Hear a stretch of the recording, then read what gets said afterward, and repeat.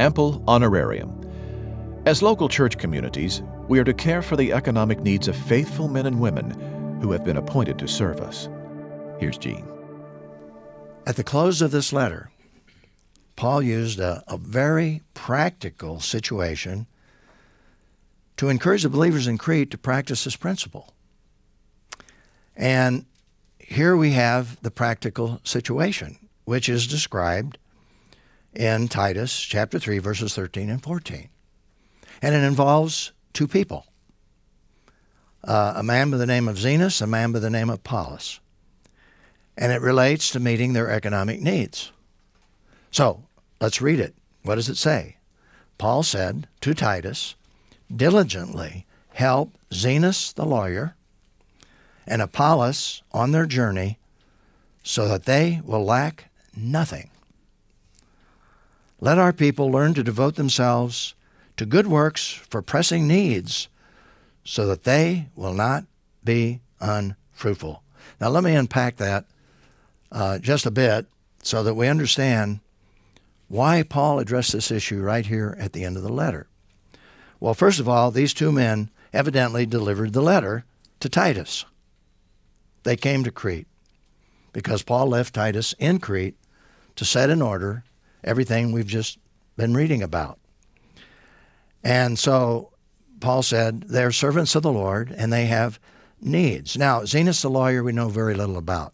Some believe that he was a Gentile, a pagan, before he became a Christian and was a lawyer within the Roman culture. Some believe that he was a Jew and that was a rabbi, and of course the rabbis were called lawyers. Jesus called them lawyers because they were supposed to interpret the Old Testament law.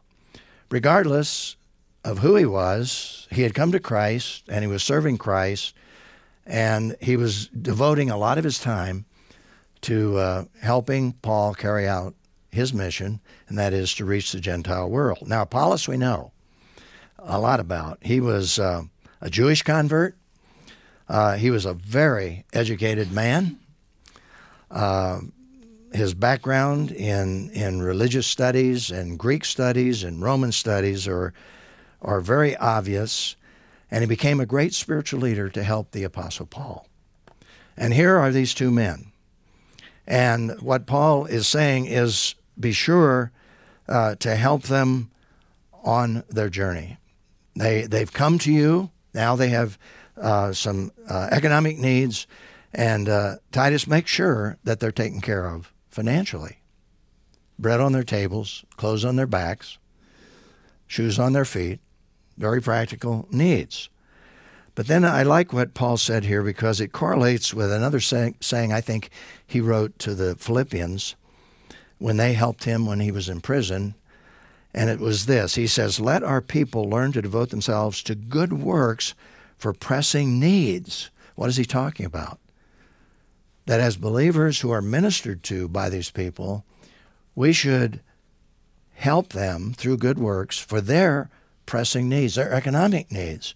And then he says, so they will not be unfruitful. And it just hit me as I was reviewing this, that correlates what the Apostle Paul wrote to the Philippians when he was in jail and he received a gift. He said to them in chapter 4 of Philippians, it's not that I want the gift per se, it's that I want to build your bank account in heaven. Remember when he said that? That they will have good works recorded in heaven because they've helped Paul communicate the gospel. He's saying the same thing here, I think, when he wrote to them, to Titus, and then to the church, so that they will not be unfruitful. What is the fruit? It's eternal rewards that we will receive for being generous in helping God's people carry out the work of the Lord. And you know what we'll do with those eternal rewards. We'll spend eternity laying them at the feet of Jesus, not just for ourselves, but we have fruitfulness in order to worship God through eternity. And I love that. Now, here's what happened in essence, an explanation. Zenas and Apollos came to Crete during the time Titus was establishing the churches. It appears they delivered Paul's letter to Titus. in which Paul instructed Titus to make sure that their material needs were met so these two men could continue their missionary journey. Makes sense. They had no other source of income.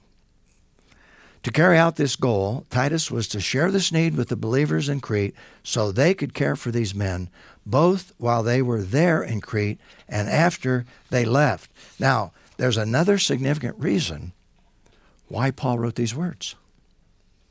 Because at that time in Crete, there were false prophets who were only doing what they did for money. And he wanted to endorse these two men. They were not like these false prophets. And what did Paul say about these false prophets? Right in the beginning, and I'll review this, Titus 1:10-11.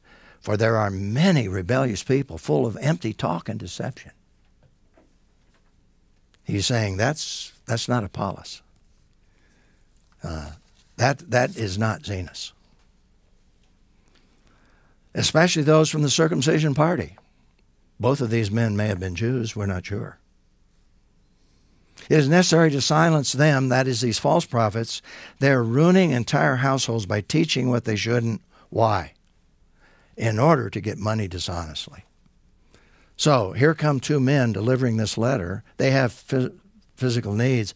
What are the suspicions because of their experience? And Paul wanted to make sure that they knew this statement about false prophets does not apply to Zenos and Apollos. Rather, they had absolutely pure motives.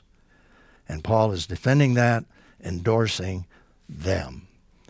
And that's why endorsements are very important.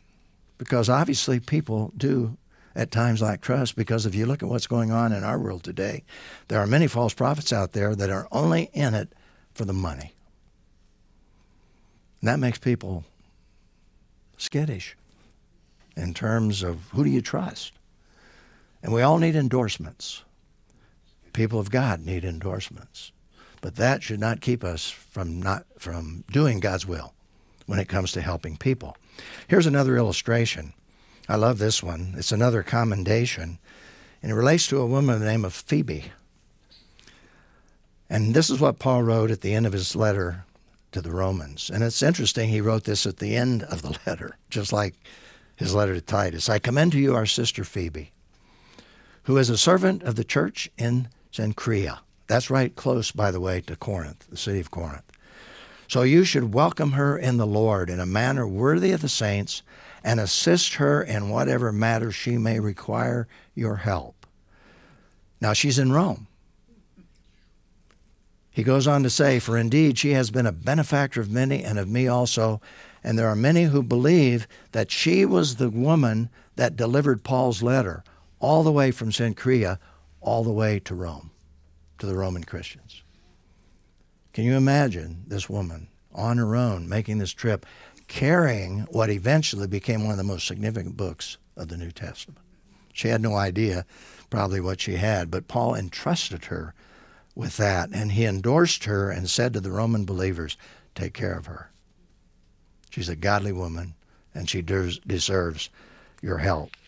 So we have an interesting illustration. Now, Paul extends this concept of remuneration when he wrote to Timothy, who was in Ephesus, helping establish a church there. And he said this, the elders who are good leaders are to be considered worthy of double honor, especially those who work hard at preaching and teaching. Now, let me clarify.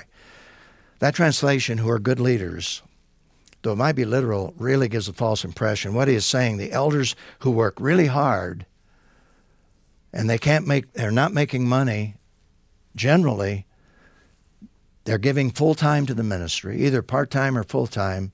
They need supplementary income or they need full-time income. Make sure that they're cared for. The elders who are good leaders, who rule well, are to be considered worthy of double honor. And that word is, the Greek word gives us basically our English word remuneration. Remuneration. especially those who work hard at preaching and teaching, for the Scripture says, do not muzzle an ox while it's treading out the grain, and the worker is worthy of his wages. And as I was reflecting on that verse, these instructions that Paul gave to Timothy in Ephesus after that church was huge and growing, probably if Paul had lived and wrote another letter to the Cretan churches, he would tell them the same thing, because the churches would have grown and would have had a need for more spiritual leaders who devoted full time to leading those churches. So here we have another very important principle in applying what Paul is talking about in his letter to Titus, as well as his letter here to Timothy. Now, here's a reflection and response question. How can churches become more faithful in caring for the material needs of those who serve them faithfully? And I've shared this illustration on another occasion, but it happened in one of the churches that I pastored and started the church, and it was growing and expanding. In fact, at one time we had 17 full-time pastors. That's how large the church was at that moment. But I was observing what was going on among our pastoral staff, and I discovered that for the salaries we were paying them, there just wasn't enough money at the end of the month. They weren't complaining, but I found out about the needs that they were experiencing. And so I shared this with the elders, and what we did is we appointed a group of mature believers, a small group of mature believers who really would understand the situation. And we said, we need your feedback on the economic needs of our staff and our pastor particularly, and what we should be paying them. Now, what we did is we gave this group of mature people the educational background of every one of our pastors. We gave them the number of years of experience they had in the ministry. We gave them job descriptions of everything that these pastors were called upon to do.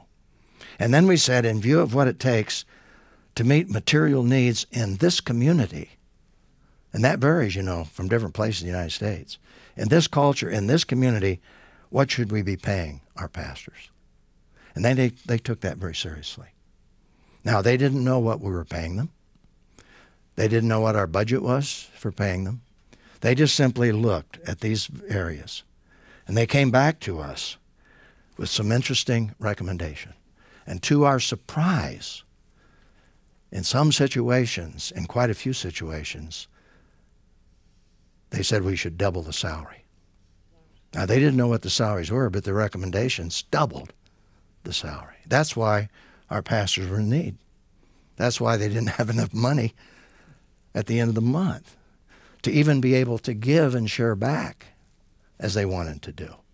So now we couldn't automatically double everybody's salary.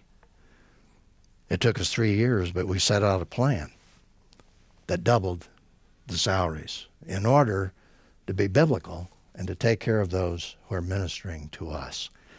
So that relates to that question, how can churches become more faithful in caring for the material needs of those who serve them faithfully? We need to really be aware of what the situations are, what the needs are, what the cultural implications are, and we need to stay on top of that through some methodology, and that really worked for us. And it took a big burden off of me because I didn't have to come and say, hey, we should be paying people more.